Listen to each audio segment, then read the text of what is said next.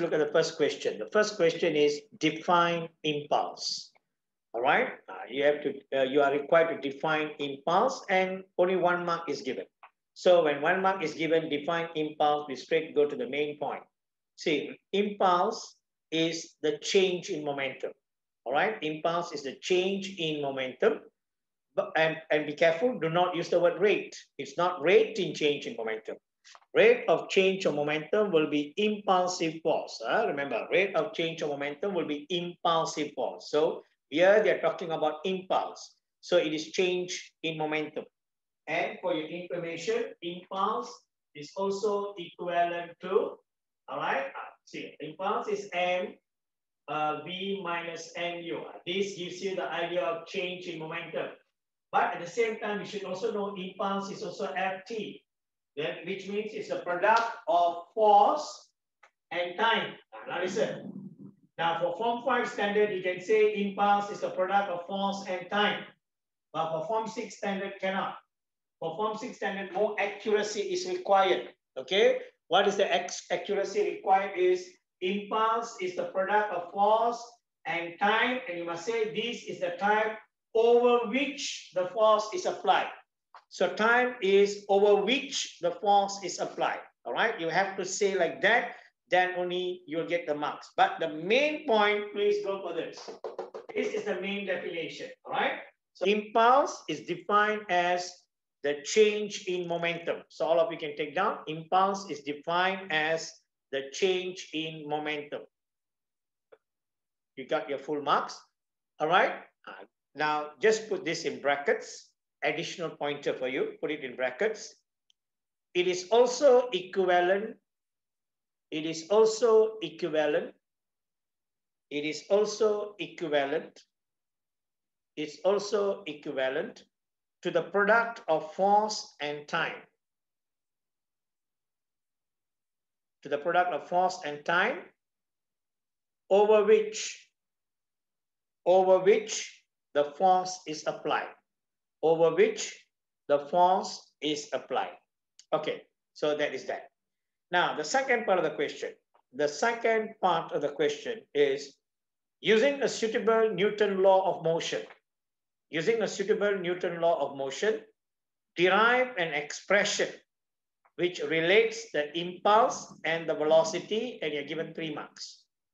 So here you have to be very careful because, as I said, examination technique dictates that you follow the question and you answer according to the question. That means you must answer according to the objective of the question. You've got to follow that.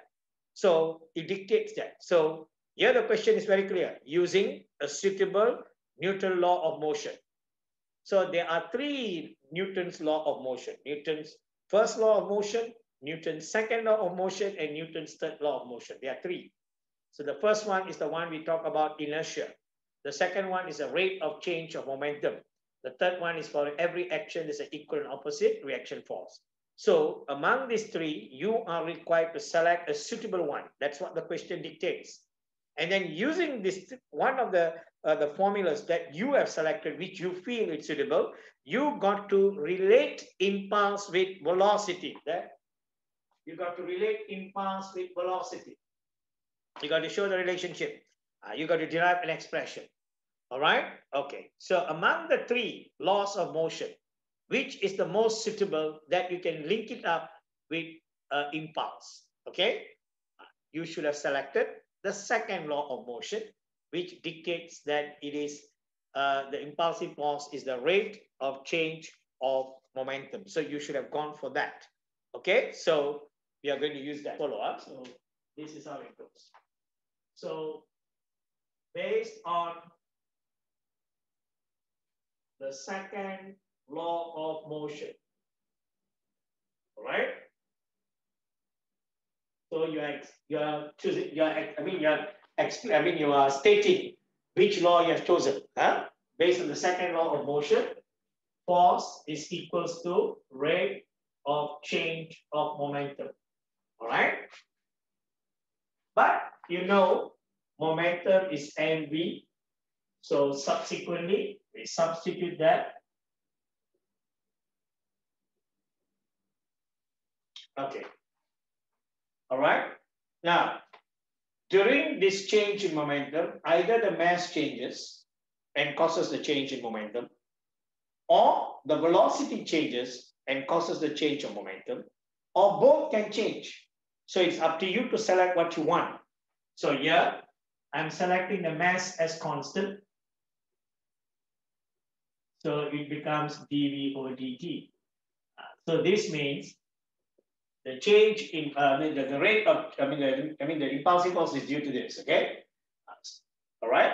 Okay, now that means we are dictating that this impulsive force is due to the rate of change in the velocity. This is called rate of change in velocity. So rate of change in velocity gave you the impulsive force. Now, if you think carefully, this rate of change in velocity is also what?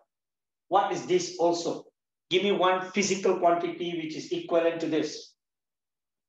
That should be an acceleration.